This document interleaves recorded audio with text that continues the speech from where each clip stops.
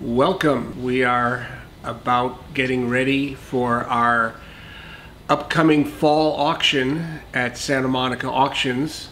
We put the word out about 4 months ago that we are planning to do an auction on Sunday, the 7th of November, and we were inundated with some really good, unusual work that we're quite proud of. We're very excited about things that we've pulled together, and I'll walk through some of them with you.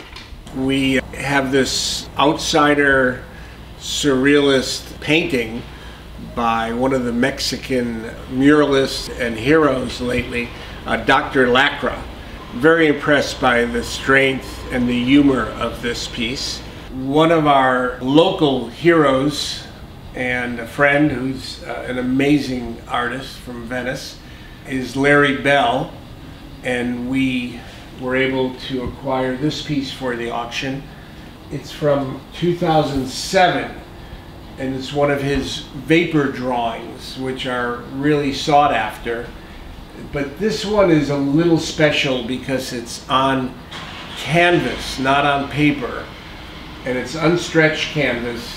In this auction, talking about local heroes, we were really lucky to get some amazing early and really strong works by Ed Richet. This particular one, which is a takeoff on England and Los Angeles from 1999, is incredibly funny and a very strong work. But I'll show you one of our works that I'm really proud of. Come with me. Another print by Ed Richet that I'm really incredibly happy to have is one of his iconic pieces that originally sold for $100 as a fundraiser, and people would take it and pin it on the wall, and they were mainly destroyed or left in the sun. But this one was framed immediately.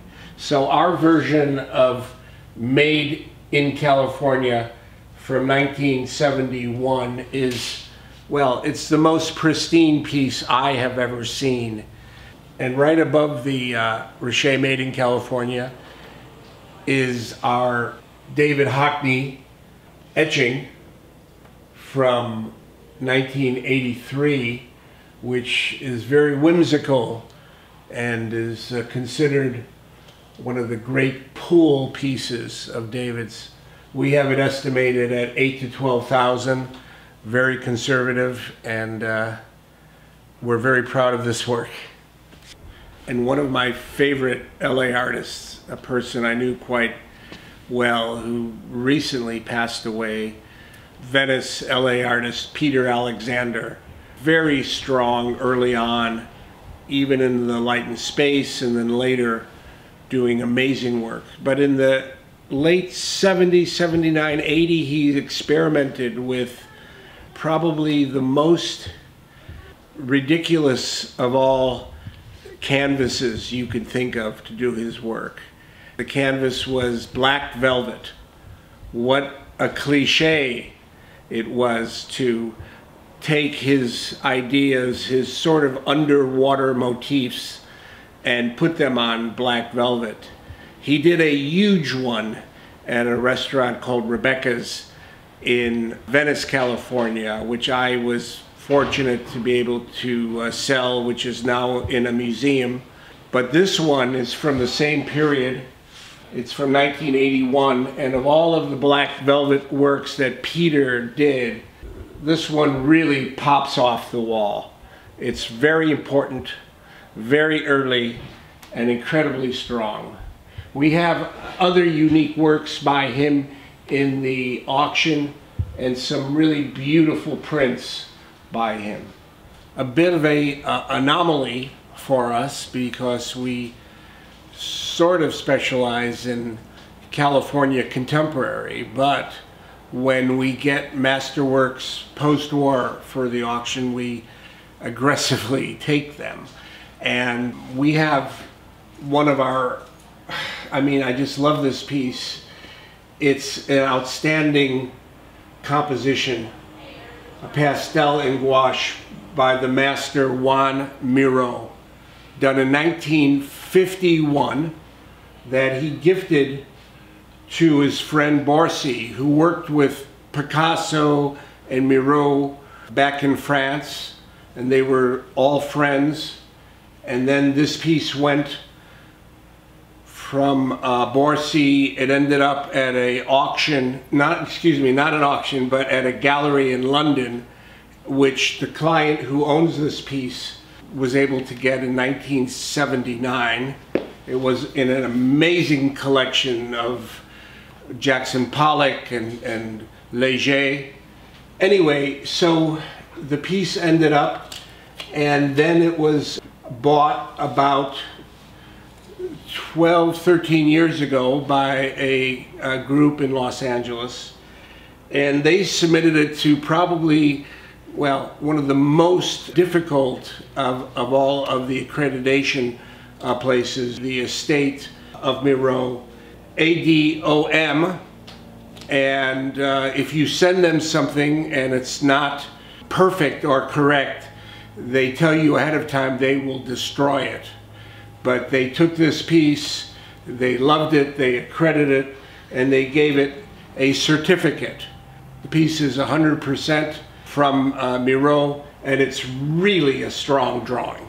Back in 1995, 96, when William Burroughs did his incredible show at LACMA, we were very lucky, and we were chosen to be the gallery to show William's incredible shotgun paintings and other paintings at that time. And I partnered up with Track 16, and we did this monumental show, and Allen Ginsberg was there, and William Burroughs was there, and Timothy Leary was actually on his deathbed. But we got Timothy to write in our catalog for our exhibition, Concrete and Buckshot, and this is the catalog. And this piece was in the exhibition.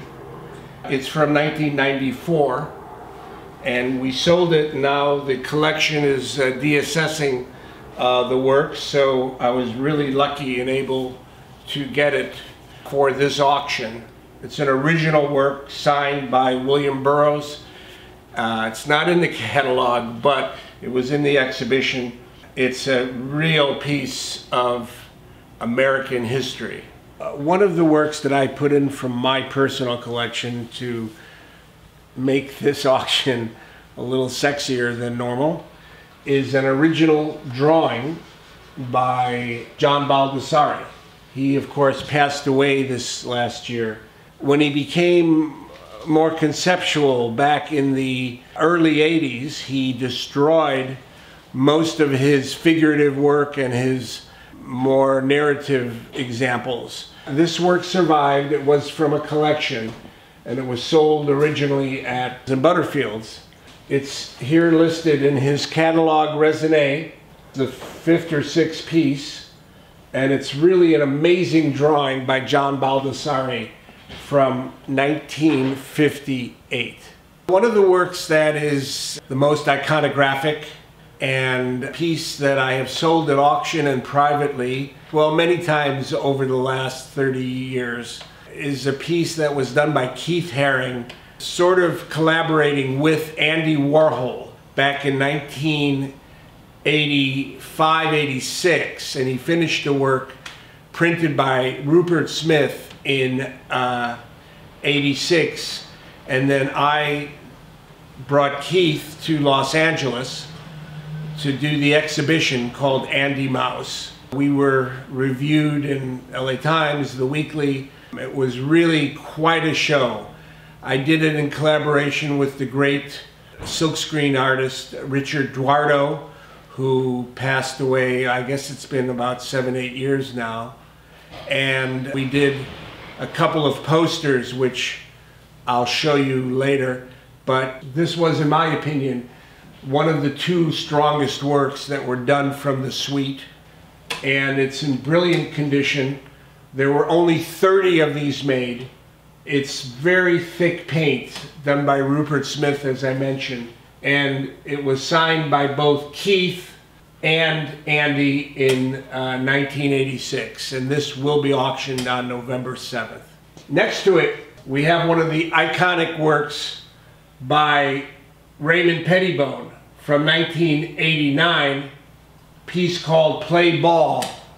We're very lucky in this auction because we have about 4 original early silk screens and a few hand-painted lithographs from Raymond from the 80s and early 90s. And then we have 3 original unique works from the 80s that are all incredibly strong. One is from 92, but this one here is from 1987, and it's really a strong, beautiful work by Raymond. Being in LA, of course, we love to show the Chicano artists. We have 3 original works by Gronk, we have works by Frank Romero. Something we're really proud of is 3 works by Carlos Almaraz. This is a watercolor, it came from the estate. It was bought from the estate. This piece right here is probably the earliest known piece that I've seen by Carlos. It's probably 83, excuse me, it's probably 63.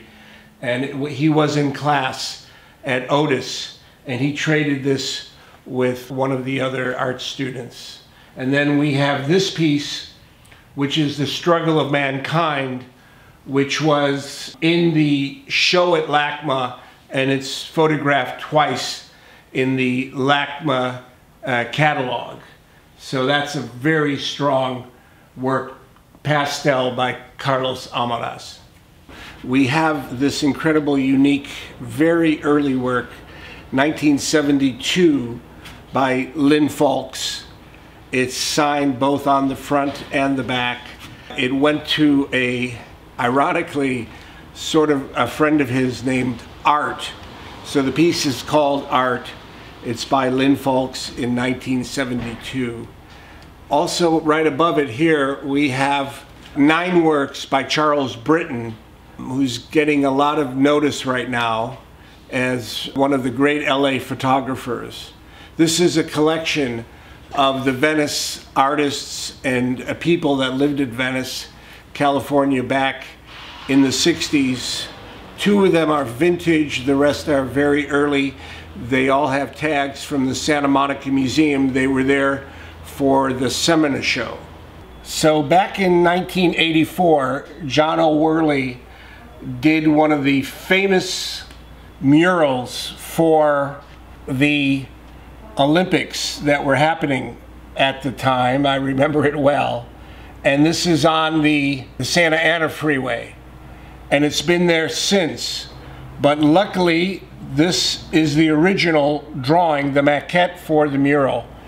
And the mural is being repainted and reconstituted now, and it will be up for the 30th anniversary of the Olympic Games in Los Angeles, and it will be there for the next Olympics. But this is the original drawing, so we're really happy to have this come up with all these other rare and incredible works of art.